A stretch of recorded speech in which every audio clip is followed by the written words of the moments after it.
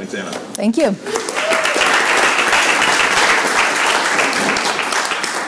Hello, everyone. Thanks for coming here tonight. I'm here kind of close to the heart of Silicon Valley. I think it's important to talk about entrepreneurship, which we all probably know and love, in the context of the, say, feudal economy and the history of democracy, which started in England, at least, in the 12th century. There were all these feudal powers. The ruling classes had all of the power and the vast majority of the wealth. Because they had all of this power and wealth, they viewed everyone below them, the common people, as labor. They were people to be exploited. They weren't so much a source of value for the economy. Then along came the merchant class. And this was towards the beginning of the Magna Carta in England. They started creating wealth. They were trading, creating added value, producing more high-quality goods. And this was around the same time that the ruling classes were losing some of their wealth. They did not have the castle coffers as well filled up as they used to be. So they decided to trade some of this power for some of the wealth of the merchants. This was the beginning of entrepreneurship, the beginning of a more people-centered government and economy, which gradually transitioned towards the democratic state that England is today. So it was quite a peaceful transition. Now, this explanation, I should mention, comes from Iqbal Qadir, who is himself an entrepreneur. He's actually the Bangladeshi who started the first mobile phone company in Bangladesh in the early 90s.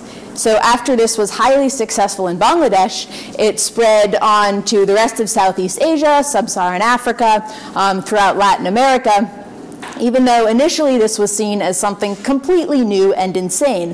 Why would anyone need telecommunications in the rural emerging markets?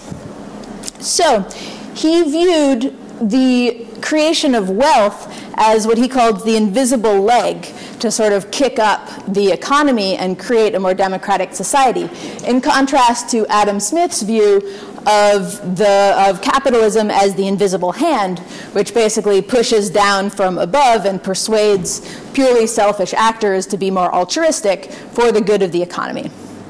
Now, this is a lot to take in. Is this making sense generally to you all? Excellent. So we're going to fast forward to the colonial powers.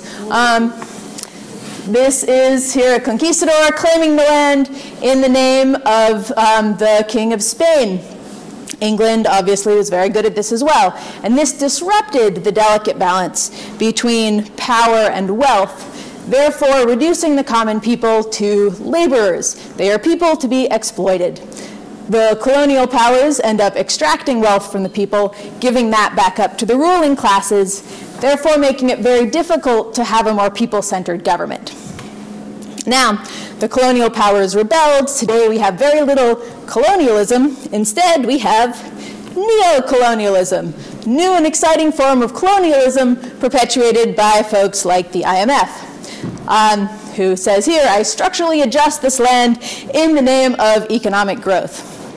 So these neocolonial powers, and they're not just multinationals, they're also governments and corporations, are basically acting the same way as the colonial powers did in the past by keeping the general people as laborers rather than wealth creators, extracting wealth from them and giving small amounts of it to their puppet governments, or just governments who are incentivized to cater to the international economy, the neocolonial powers, rather than the common people. The main issue with this here, as with colonialism, as with feudalism, is that the people in power have very little incentive to lift up the common people and promote sustainable people-centric development.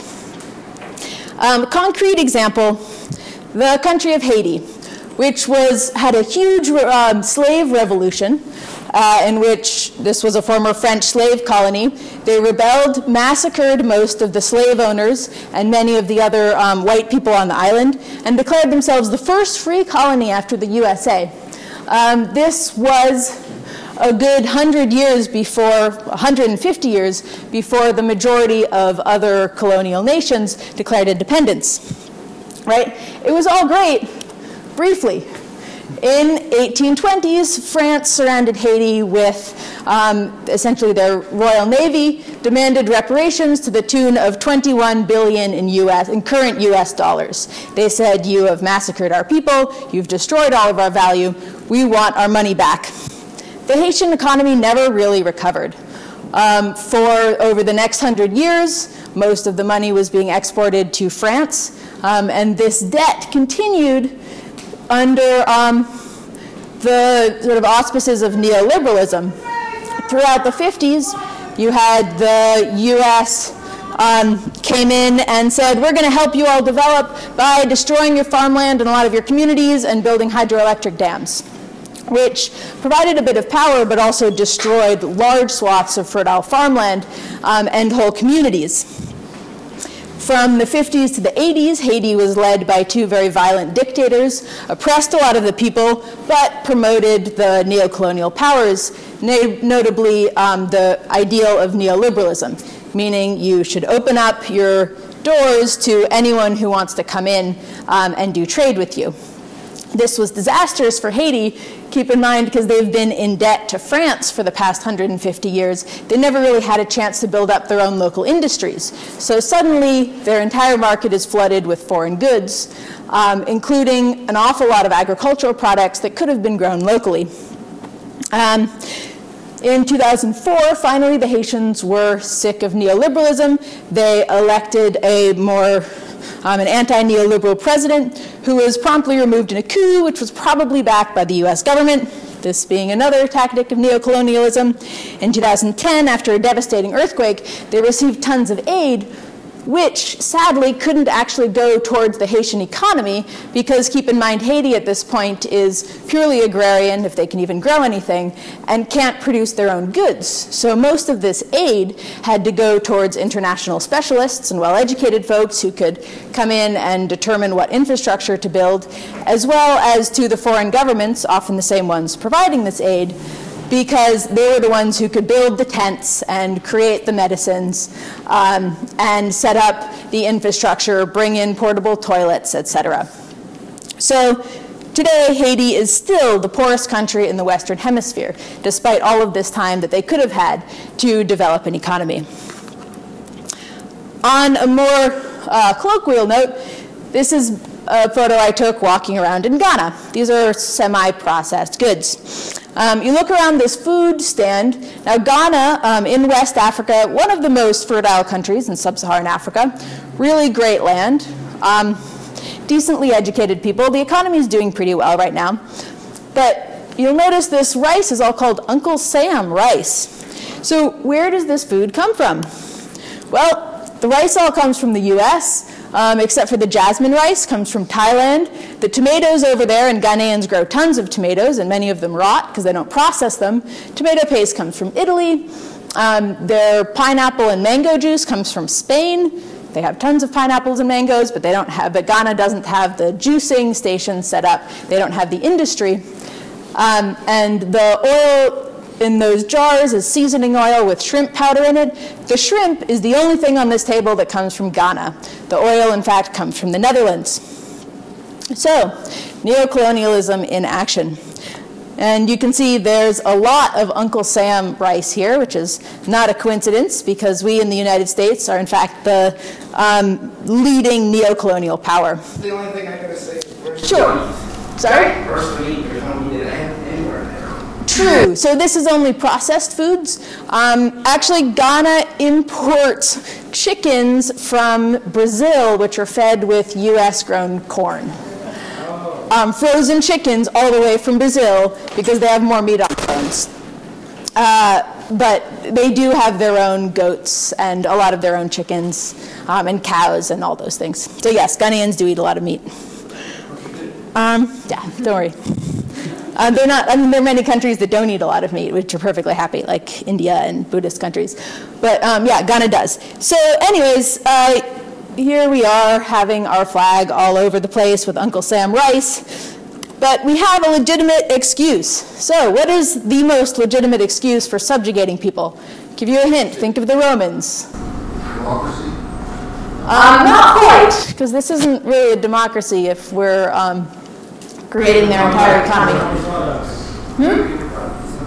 You don't go to open war with people that you are giving products to? Yes, exactly. No war. So this goes back to the days of who's heard of Pax Romana, where if you have one central power, you don't have all of these other smaller powers jockeying, such as, say, World War I and World War II, hugely devastating global wars, lots of small powers fighting each other. So Pax Romana, in modern terms, America, world police. So we're actually surprisingly good at this. From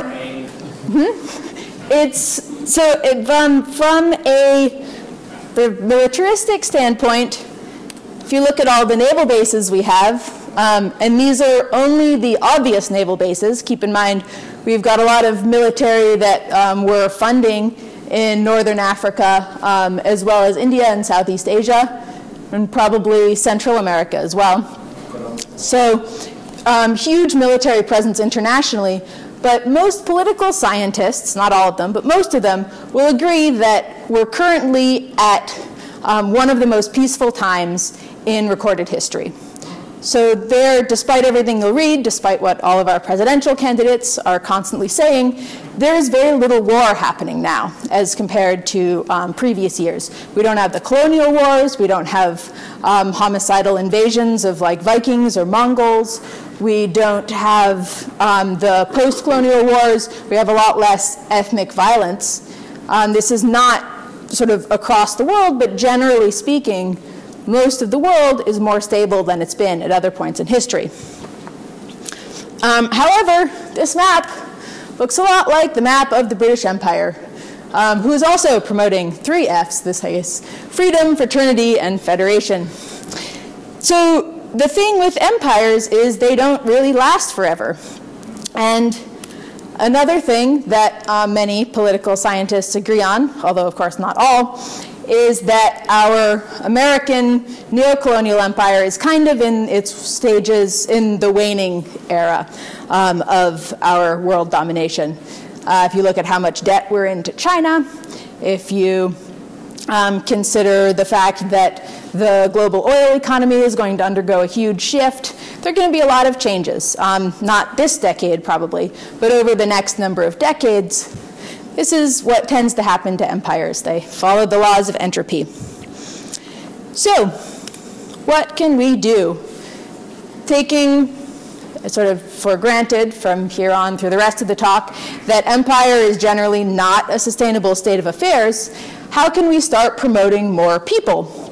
Looking at the people and creating wealth from the general people who can then exchange that wealth for power from the central governments, creating a happier, more sustainable world. Well, we've got entrepreneurship, and you know what we like to do: help everyone develop. Yay. So here are some humanitarians. Here's a hint: they're the white people.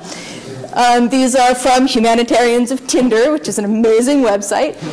Tinder profile pictures of some lovely humanitarians going and helping the poorer, darker-skinned people of the world who can't develop for themselves.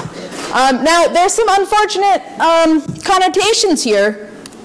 If you zoom into the map of the British Empire at the bottom, you've got some loyal colonial subjects gazing lovingly towards their beloved mother British Empire. The main sort of mentality of the colonial world is this very patronizing view towards pretty much everyone who doesn't act like them. And this isn't really a sustainable state of affairs, because when you're trying to focus on people and upgrading the value of the people, you don't really want to be going into a country and saying, well, clearly I'm better than all of you because I'm educated, because I have all of these privileges, etc. So the colonial mindset is something that if we actually want to be promoting entrepreneurship and sustainable development, That's a mindset that we need to get out of. So Courtney Martin writes for, I think it's the Bill and Melinda Gates Foundation, talks about reductive seduction, which is when you look across the world, say Facebook looking over at India, and thinking, we need to help you develop. Clearly we have all of this development, let's share some of the goods. Facebook created internet.org. Have you heard of the internet.org controversy? No, okay, yes, mostly. With free basics, basically the idea is that Facebook will create a sort of walled garden of providing Facebook as well as a couple other Facebook sanctioned services for free for anyone across India. And they've been doing this called free basics in sub-Saharan Africa for a while, and no one complained.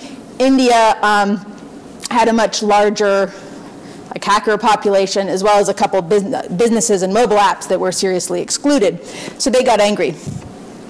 So reductive seduction, basically, is when you look at the US, which still has about a quarter of our population, doesn't have internet.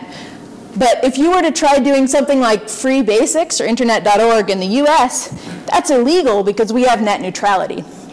All right, reductive seduction is when you look at India and say, well, clearly their problems are so much easier to solve, and they're so desperate to get internet that we're going to provide them free access to a couple services, and then create potentially an entire generation of folks who think that Facebook and a few Facebook sanctioned services are free, and the rest of the internet is something you pay for. So anyone who values net neutrality would know this is a serious issue. This is not the democratic global superhighway that the internet's supposed to be for everyone. Luckily, internet.org was shut down in India. Sorry?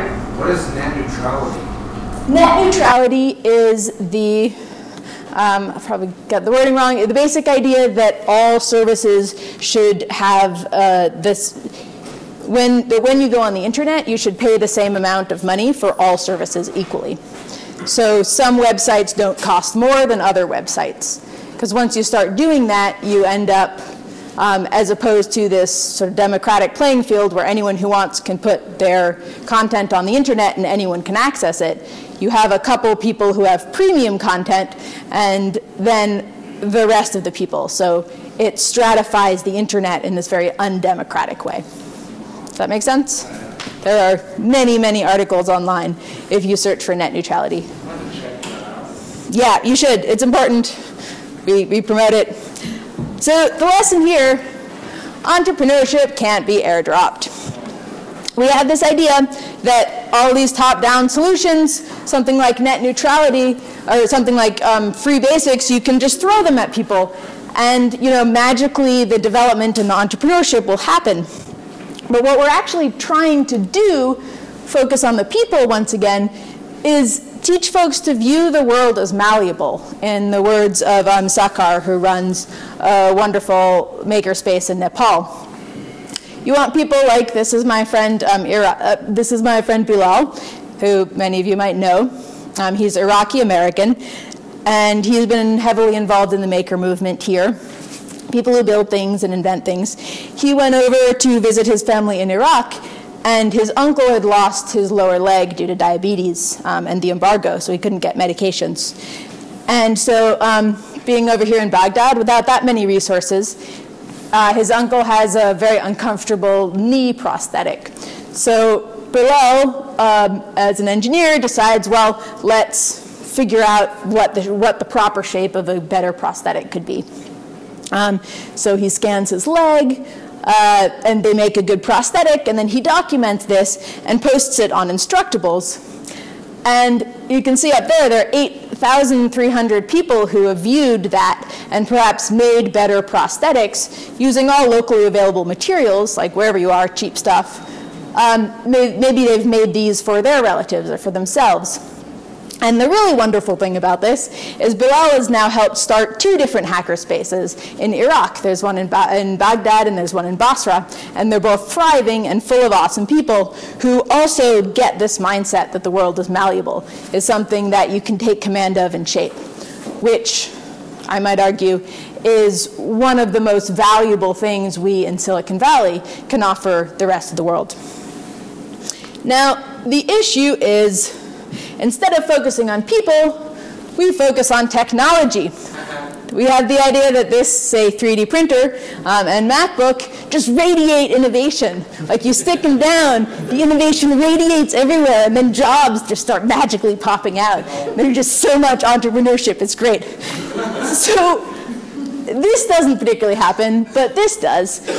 People, this is Sandy, who's at the Philippines Comunitaire makerspace out in Tacloban, which was the area that was hardest hit by Typhoon Yolanda in the Philippines.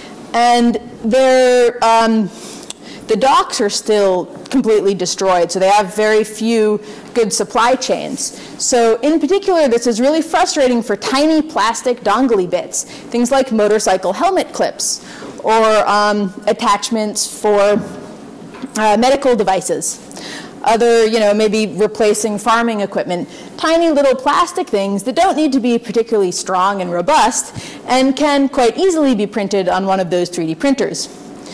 So this is a helmet clip that she's made that's literally, that could literally save someone's life. So this is one of those life-saving 3D printers right here. This is like probably the only thing that I've seen that can actually save someone's life that was created on a 3D printer.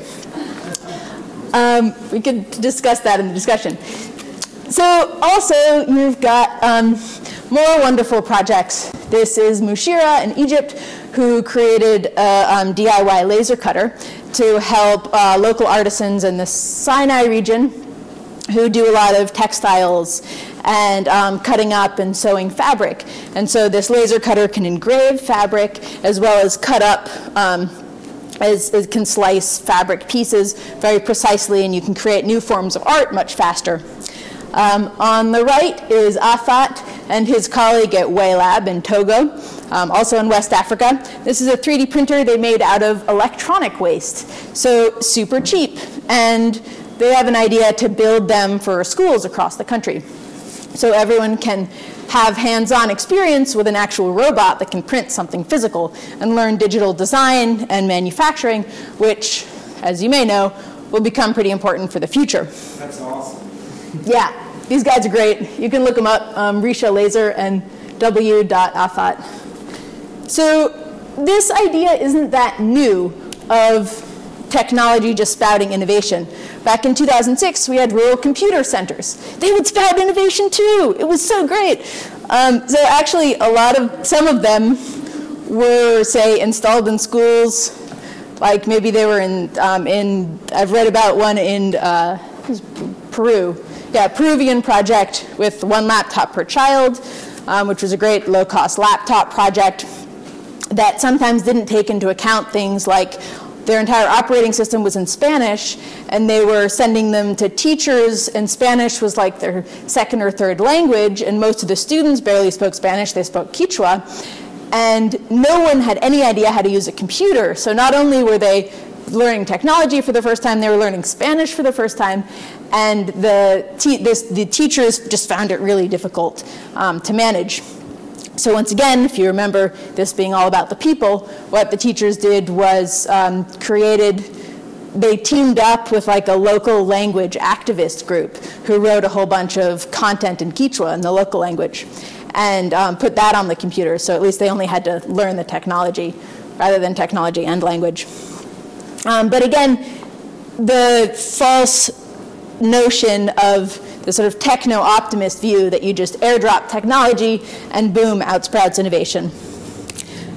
Which goes all the way back to the 1980s with appropriate technology movement, rural technology centers. These here are ancient lathes for metalworking and some woodworking tools, which also sprouted innovation back in the 80s. But one of the cool projects here was this in Ghana, an initiative, the Ghana Regional Appropriate Technology Service, which invented new local industries in collaboration with the folks by the side of the road, the informal artisans, and the big technical university. So this here is a small foundry where they took old car engine blocks and other sources of iron, melted these down, and created these iron discs for grinding corn. So they created all of this additional added value for agricultural processing, which was pretty cool. This wasn't the only thing they did. They also introduced beekeeping, making nuts and bolts, and their products and the new industries that they sprouted can be found throughout Ghana. They created probably hundreds of thousands of jobs, which is, frankly speaking, more than the two programs after them, the rural computer centers and the maker movement thus far have managed to create. The fact is, still not quite enough. Ghana and Singapore gained independence both in the late 50s, both from Britain, relatively similarly sized economies at the time. This is the relative value of the Singaporean currency as compared to the Ghanaian cedi. You can see there's quite a discrepancy here. Singapore practiced a lot of very top-down planning. They had a much more autocratic government who's also really focused on development and education and building up local industries in a way that Ghana, who kind of fell under the whole, do you have a question? Who kind of fell under the neoliberalism trap that Haiti fell under too, didn't quite manage to boost up its own local industries. Just the previous slide, yes. You talked about the lathes yeah. and the foundries. Mm-hmm. What was the difference between those programs besides the fact that was there a difference in the approach to those programs? Between this and this one? You talked about introducing lathes, which seems like a sort of local industry thing. Yeah. And that being a failed thing with this sort of neocolonial maybe approach or mentality, and then introducing foundries. Those things seem similar to me besides the outcome. Right. Sorry, good point. I didn't clarify this. So this is actually the beginning of the program, where they brought in all these tools and thought, all right, now we have these tools, clearly people are going to come in and create entrepreneurship. But it was actually this same program, and there's a great book which talks all about this, which describes the turning point for this particular, this is the same Ghana Regional Appropriate Technology Service. Their turning point being when they managed to inculcate this idea to the local artisans that they could make money off of what the services were. And as soon as the local artisans, a good question, as soon as the local artisans realized, oh, this is profitable, then you start getting hundreds of thousands of new businesses. If that makes sense, yeah. Thanks for the clarification. So yeah, back to Singapore, very different model of development. So looking at somewhere like Ghana, we can ask these previous three programs, focusing all on grassroots entrepreneurship, why weren't they the incredible successes that everyone said they would be? Well, one of the reasons is a misconception of small-scale entrepreneurship. If you look at micro-entrepreneurs, these are small businesses by the side of the road. If you start out with nothing, with very low capital and very low production, you have to work pretty hard to get up to that hump, and then everything kind of evens out, and it becomes sort of asymptotic growth. This is from a great book called Poor Economics by Banerjee and Duflo. Highly recommend it. So they go and interview all these people and say, well, why aren't your tiny businesses growing? And these micro-entrepreneurs, they say, well, it's pretty scary. We don't want to suddenly start investing large amounts of capital because we don't know if we're going to get the returns back. And these businesses also, they're started out with the idea that, well, we'll grow them a little bit and a little bit, but they don't have the growth mindset of we're going to create this hugely successful multinational company. They have the mindset of, well, I'm going to employ, my daughter and my son, and then maybe my nephew, and if it gets too big, then I don't really have any other kids that I can drag into this. So that might be a little scary. If you look at larger businesses, they start off with quite a substantial chunk of capital. And so the other thing is, if you're thinking about some small scale, like a mom and pop convenience store, you tend to have when you get money in, you have to buy something immediately. You don't have a large amount of capital initially with the expectation of we're going to go into debt in order to succeed in the long term. So this is a significant challenge to the notion that if you provide microcredit, all these people are going to start popping up with businesses which are going to scale hugely.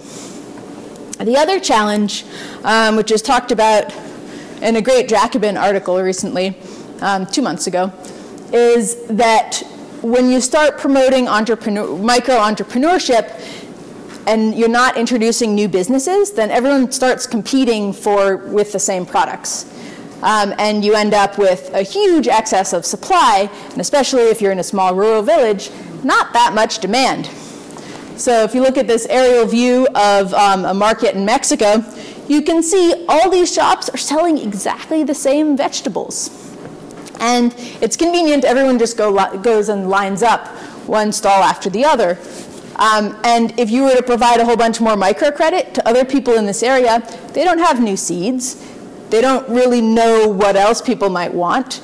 No one's particularly feeling that risky because, as I mentioned, they just want to get a bit of money and support their family.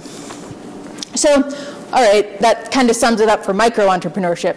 How about large-scale entrepreneurship? Where are the people who want to grow giant companies? Well, let's start with the educated folks, people at least who are literate, who are the ones more likely to know about giant companies and how to grow them. I did some informal interviews with a bunch of techies at the top technical university in Ghana, KNUST, and asked them, are you guys interested in entrepreneurship? And they said, well, you know, maybe, but what I really need to do is make money, I need to support my own family, and I need to support all my relatives who aren't privileged enough to get an education.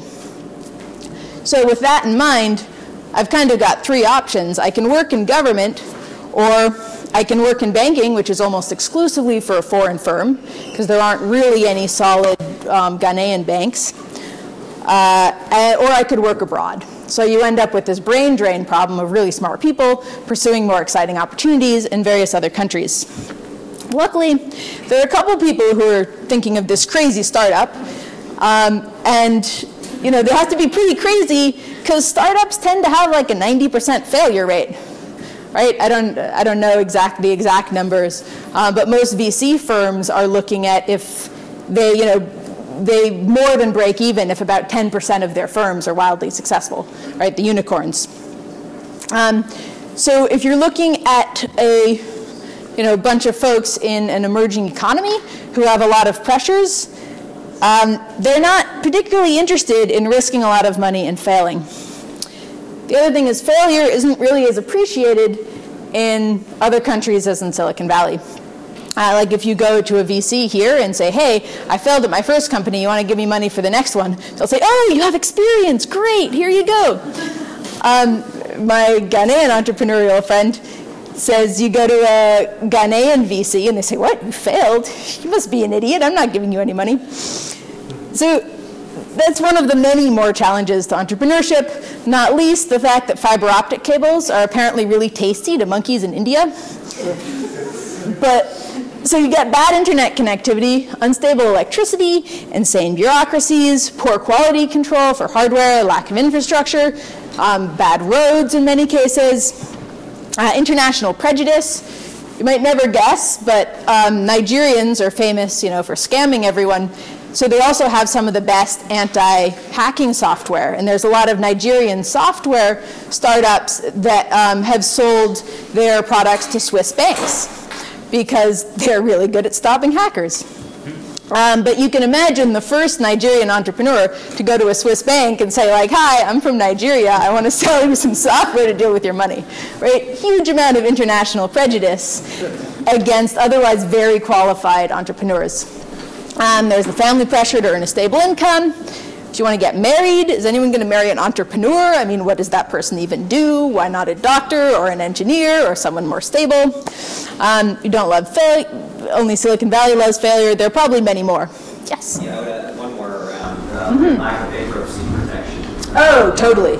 Yeah. Yeah, that, and it's really hard to get a loan as well. Yeah, are there others that you all can think of? If anyone started businesses in emerging economies? It's just, there's a lack of support from the community. Yeah. They don't believe that you could create something that an international company can't create better. So they don't want to buy your product, they don't want to invest time or even money to support. It's changing. Yeah. Yeah, that's the thing. This is changing. In many cases, it's changing because this is Ghanaian entrepreneur Bright Simmons. It took him 7 years to create a sort of mobile app startup to check whether medicines had expired or not by scanning ID codes. Really great idea. Not something that should take 7 years in order to deploy. But he describes the next big idea somewhere like Silicon Valley as you're just a cog and you fit into this beautiful machine. And so there's this huge support infrastructure, as you were saying. And if you're the next big idea without the ecosystem, you're just going to sit there and rust, right? Or what you end up doing is building the machine, like you build the plane as you're flying it. And you end up creating this whole support infrastructure around yourself, which then goes and helps other entrepreneurs, which again, can raise up the whole value of the general people. So thinking about machines and infrastructure, I mentioned that I was talking about neocolonialism and development aid at the Autodesk Foundation. And my boss says, do you know who rapidly brought 500 million people out of poverty? Does anyone know?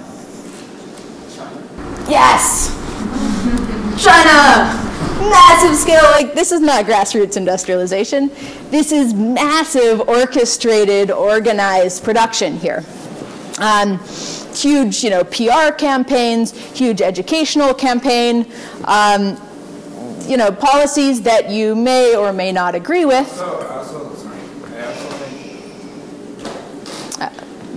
We can talk in the discussion. Yeah, so China is a somewhat debatable example, but the fact remains they successfully brought 500 million people out of poverty.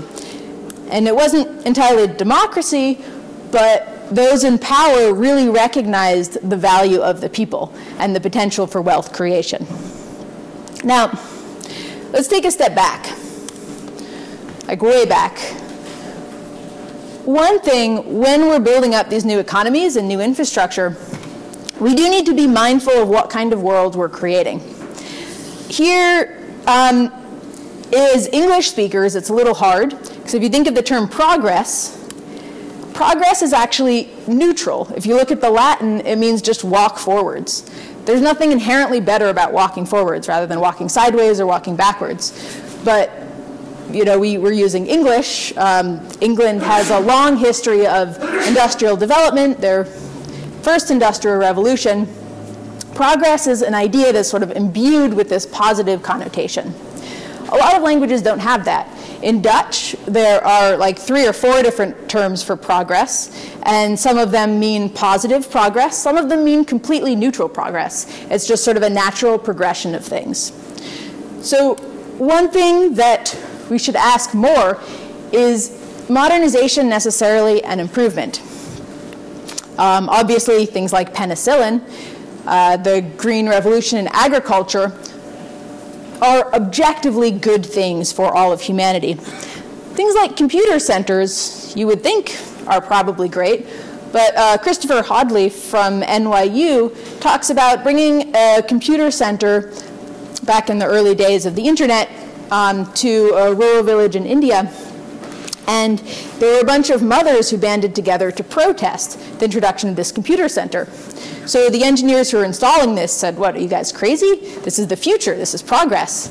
And the mothers said, well, we've talked to some other mothers whose children became very computer literate and moved to the big cities in order to get a job and lived in these horrible cramped areas and got really stressed out and led really unhappy lives. And we don't want that for our kids. So we don't think they should be learning about technology at all. We just want them to stay home and lead good lives with their families. So obviously that's an extreme view, but it comes from a history in India of serious debates around industrialization.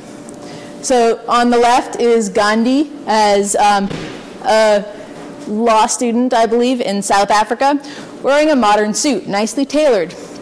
As he grew older, he came to the view that industrialization, he says, I'm afraid, is going to be a curse for mankind. You can see him as an older Gandhi with his signature spectacles, wearing khadi, which is hand-spun, simple white cotton. Hand-spun by weavers in India. And his entire view, which was pretty much roundly ignored, and ironically, one of the largest expo halls, which recently featured Mark Zuckerberg, as well as several other Silicon Valley CEOs, is named the Mahatma Gandhi Expo Hall. But you chat with the Indians about this, and this is in Gujarat, people feel like it's not really ironic. There isn't a particular tension there, because these are all general ideas around development. And this idea, even though it wasn't followed, is something that's still very prevalent in a lot of people's mentality. Even more so in Bhutan, who have the gross national happiness as an official indicator. And this, as written on the wall of a classroom, according to Wikipedia, the gross national happiness is more important than gross national product. There was a Cisco CTO who recently went over to Bhutan with the aim of introducing the internet and installing connectivity infrastructure. The Bhutanese government said, you know, you need to talk more about the national happiness, because when you give this presentation to all of our politicians, what we're looking for is how this is going to upgrade the happiness and the well-being of our people. So drop all that stuff about economic development. And she did.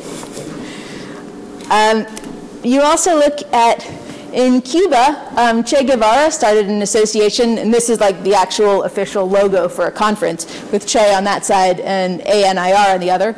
It's the National Association of Innovators and Rationalizers, which I think is a pun. Is it a pun? It's probably a pun, meaning both like the rationing of technology during the embargo, as well as rationality.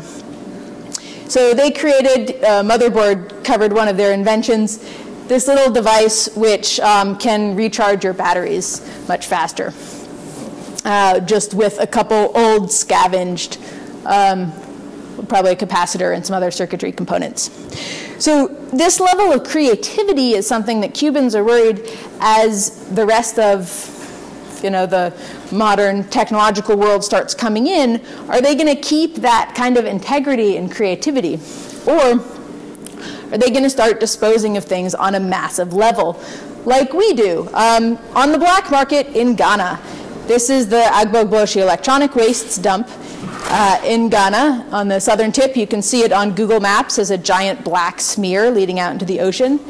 It is more toxic to humans than Chernobyl as of last year, after they completed the giant dome around Chernobyl. So the unfortunate thing about this is that it's increasing. Your average mobile phone uses about a human's weight in resources.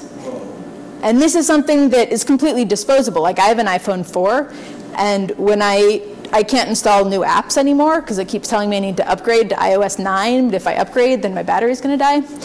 So we have this entire mentality of disposability, which isn't really something that the rest of the world can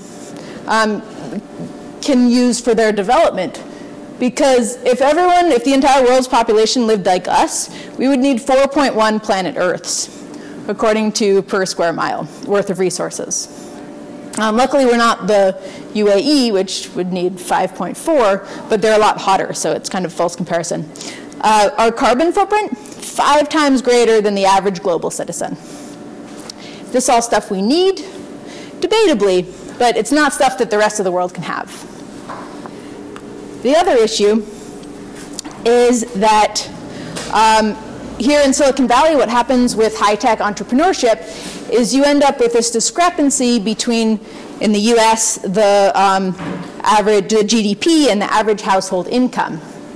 This is kind of a symptom of rising inequality, that when you create, say, the app, say WhatsApp, right? They were bought for, I don't remember how many billions of dollars, and that was a tiny team of people. So huge amount of value created. Very few people actually benefiting from that value. So you end up with CEOs, with engineers, people like us, who are paid easily six-figure salaries, and the average American, the average wage remains quite low. So as this continues, the other thing is robots are stealing our jobs, or rather we're designing robots to take our jobs, which isn't going to be that bad for us. That's only 47% of US jobs are automatable, according to the World Bank. You look at somewhere like China is 77%. China mostly has their act together. Ethiopia is 85% of jobs. So we should worry more, I think, that we're creating a new feudal economy where, like this wonderful ad that I saw downtown a couple weeks ago says, some people will be working on our chores and some people will be working on vintage bikes. Feudalism, remember? When the working classes are viewed as labor. There is no wealth to be created from the working classes. They are to be exploited. The wealth and the power remains at the top. This is a problem because we're facing some really serious issues today. We may have more peace than ever before. We also have more global instability from climate change. This is the Zaatari refugee camp for Syrians in Jordan. Right? Millions of displaced people, mostly as a result of climate change and destabilization, global warming. So when we think about how do we capture all hands on deck, historically we would always look to the universities. But if you look at, this is university education enrollment, it's pretty heavily concentrated in a couple countries. I think South America is probably in this like 19 to 45% university educated realm. You look at somewhere like sub-Saharan Africa, there are a lot of probably very smart people who aren't going to receive the support, going to benefit from the community that our universities can provide.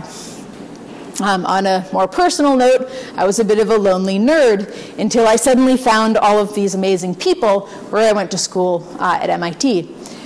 And that community, that whole cohesive nature, is something that really creates entrepreneurship. Like you look at Silicon Valley, sort of started around Stanford and Berkeley. You look at the biotech industry around MIT and Harvard, and there are many more wonderful universities across this country that are spouting out their own businesses and introducing people to one another. But there's a bright side. These are, remember all those innovation spaces that were just spouting out innovation? They're still there. There are about 3,000 of them worldwide. We have a map if you want to find innovation spaces pretty much everywhere.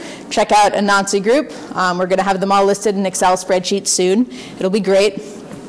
So we've got these spaces which are kind of like attractors for smart, creative people and problem solvers and entrepreneurs. We've also got open course, all these online courses, MOOCs, and other ways of learning, Khan Academy, ways of learning things in informal ways. And we have the internet, so we're all well connected.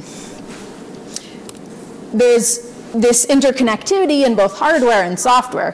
Here, for example, are some of these modern fab labs, which are like maker spaces, but they're sort of part of a global network. You can design something in Ahmedabad in India at this fab lab here, and email that design, say of a prosthetic hand or a particular bit for a wind turbine or something, email that to Iceland, which has exactly the same machines. And then you can collaborate in real time, sharing files, because hardware is now becoming interchangeable, all these bits and atoms. You can turn devices into software and email people your designs back and forth. This is even easier with mobile apps. You can invent something anywhere, push that to the cloud, and suddenly everyone in the world can download it. So what I'm saying is it's all about the people. People who view the world as malleable. Here, I don't think they came. But here are some of my friends from the Global Innovation Gathering, a group of makers and hackers and entrepreneurs from mostly emerging markets over in Germany. All about the people.